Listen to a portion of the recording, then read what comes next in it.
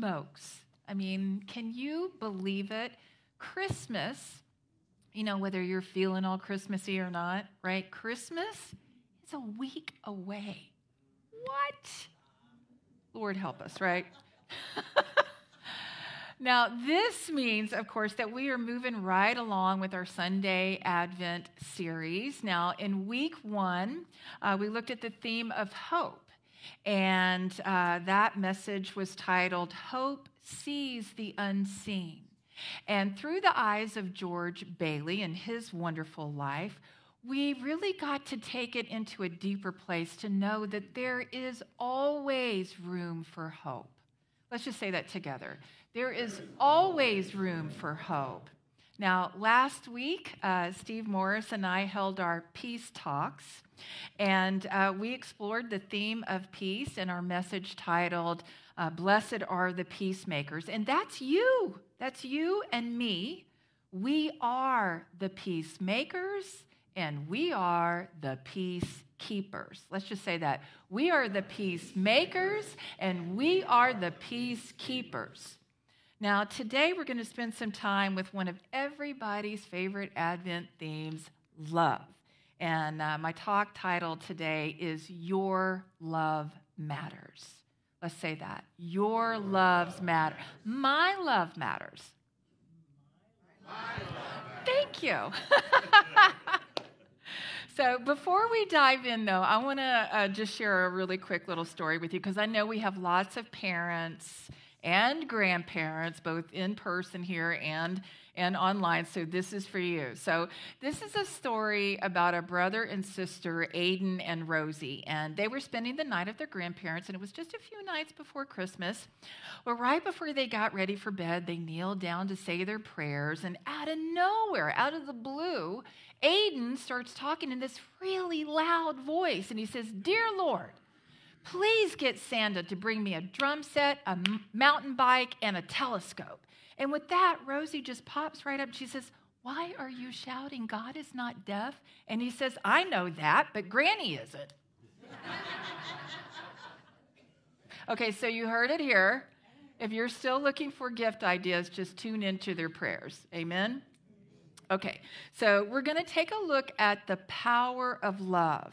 Now, our Unity co-founder, Charles Fillmore, he taught this about love. He said, "Of all the attributes of God, love is the most beautiful." He said, "Love is the great harmonizer and the great healer. Love binds together the whole human family." Isn't that just like a wonderful, balm to the soul? Isn't that just beautiful? Let's just say that last one together. Love binds together the whole human family, right? So with all that's happening this year around the world, whether it's ongoing political division, cost of living, opioid crisis, gun violence, and so much more, right? Ukraine, Israel, Gaza, the Democratic Republic of Congo, Yemen, South Sudan, all of that, right? Given this, do you feel like you're sharing love in your life in a way that you know that you could be? Are you sharing love in your life in a way that you know that you could be? Now, I ask this because, we hear it said all the time that love is the greatest power in the universe, right? And as Mr. Fillmore said so eloquently, it is the great harmonizer. It is the great healer. And I am 100% in agreement with this. I believe this. I know this to be true. However, love is a choice. Love is a choice. In other words, long before you are loving, you have to make the choice to love, right? And so in many ways, it's really the power to choose love is the greatest power in the world. Are you with me? Does that make sense? So my question for you to marinate on this morning is, why don't we just choose to be more loving? Why don't we just simply choose to be more loving? I mean, every human wants to be loved, and every human wants to love, right? So why do we hold back? Now, please hear me. Please hear me. I am not talking about crossing lines and invading personal boundaries here, because healthy boundaries are healthy, right? And I encourage you to set and honor healthy boundaries. But when we know that choosing love is the greatest power in the universe, and we know that love is the great harmonizer, and we know that love is the great healer, and it binds together the whole human family, why aren't we just doing more of the one thing that everybody is yearning for? Everybody is yearning for this. So this reminds me of the teaching from everybody's favorite traveling salesman, the Apostle Paul, in one of the letters that he wrote to the Corinthians. Now, it's pretty well known, so if you grew up in church, it'll sound familiar. If you've been to a wedding, it will sound familiar. So here's what he wrote in chapter 13 of 1 Corinthians. Now, especially if you've heard this a million times, tune in and lean into this and hear it in a fresh way. Love is patient. Love is kind. Love is not envious or boastful or arrogant or rude. It doesn't insist on its own way. It's not irritable or resentful. It does not rejoice in wrongdoing, but rejoices in the truth. It bears all things, believes all things, hopes all things, endures all things. Love never ends. And of course, Paul went on to write, these three things remain: faith, hope, and the greatest of these is love. Amen. So I want to just circle back now to that idea that I mentioned about healthy boundaries, because some of this can be a little tricky, right? So yes, Scripture does say bears all things, believes all things, hopes all things, but please hear me, that doesn't mean anything and everything, right? Healthy boundaries. Let's just say that together. Healthy boundaries, right? And if you need some help with that, let me know. Now, it also means that love recognizes love, even in the dark moments. I mean, after all, darkness is just the absence of light.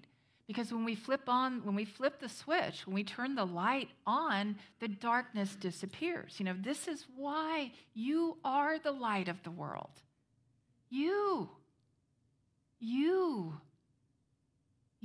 are the light of the world, and you are meant to shine. That's why we say that every Sunday. Can I get an amen? And so one of the ways that we can turn on the light is to just be more real, right? Like be real with ourselves, be real with each other. And so I'm going to share an excerpt with you from the beloved story, The Velveteen Rabbit by Marjorie Williams. Now, how many of you this is a favorite for? Yes. What is real? Asked the rabbit one day when they were lying side by side. Does it mean having that buzz inside you and a stick-out handle? Real isn't how you're made, said the skin horse. It's something that happens to you. When a child loves you for a long, long time, not to just play with, but really loves you, then you become real. Does it hurt? Asked the rabbit. Sometimes, said the skin horse. Does it happen all at once, like being wound up, he asked, or bit by bit? It doesn't happen all at once, said the skin horse. You become, and it takes a long time.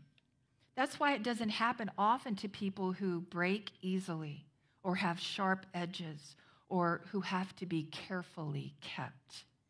Generally, by the time you're real, most of your hair has been loved off and your eyes have dropped out and you just get loose in the joints and very shabby. But these things don't matter at all because once you are real, you can't be ugly except to those people who don't understand. So here's to having our hair loved off and our eyes dropped out, right? I'm already thinking I'm a little loose in the joints, right? But yeah, isn't that beautiful? So if you leave with nothing else today, my prayer is that you leave here knowing, like know that you know that you know that your love matters, period. Your love matters. And we really do owe it to ourselves and to the people in our lives to be real, don't we? I mean, if you are on the other side of the pandemic, you owe that to yourself and to others to just be real, right? To share and connect. I mean, if you really think about it, why in the world would you want to do anything else? Why would you want to do anything other than create more of this thing that we all have to give? Amen? You know, one of the things that I fell in love with Unity very, very early on, and I know that some of you share this, the first time I heard our core belief that we are all made of sacred worth, I'm like, I'm in. Anybody else? We are all made of sacred worth. Let's say that together. We are all made of sacred worth. You know, this is why you hear me say so often that really there's only one thing that ever needs to be healed, and that is our sense of separation. And we all go through it. You know, there are times when we feel separate from our good. We feel separate from each other. We feel separate from our health and well-being. We feel separate from our prosperity. We feel separate from our creativity. We feel separate from our own power, right? But you always have the power to empower yourself. That is a gift from God in you. You always have that power. So here's the thing. I guarantee you that if you reflect back on some of the missteps that you've made in your life, underneath it all was a feeling of separation, a sense of separation, because you forgot just how sacred you are. And here's how I know that. Number one, I've been there. Sometimes I am there. I get it. I truly do. I understand, right? This is why. Look around, please. Just take a moment and just look around. This is why spiritual community is vital. It is vital because we may think we have lots of things to do, but we really only have one thing to do, and that is to remind each other the truth of who you are. Amen? The second thing is because when you really do understand and you really start to get the value of your sacred worth, you are automatically going to make better choices. Isn't that a relief? Isn't that a relief? You know, it's just like Dr. Maya Angelou said, do the best you can until you know better. And when you know better, yes, is there anybody who doesn't understand that? I mean, that part's pretty simple, right? Of course, Dr. Maya also said, I have learned that you can tell a lot about a person by the way he handles three things: a rainy day, lost luggage, and tangled Christmas tree lights. That is true, isn't it? Yeah, every year. Okay, so I trust that you are setting and honoring healthy boundaries in your life, but I do want you to remember that there is a very fine line between building a boundary and building a border. Amen? Okay, so to help anchor how much your love matters. I want to leave you with a lovely rendition of 1 Corinthians chapter 13, only this is called the Christmas version by Sharon Jane. So just really enjoy this. If I decorate my house perfectly with plaid bows, strands of twinkling lights, and shiny balls, but do not show love to my family, I am just another decorator.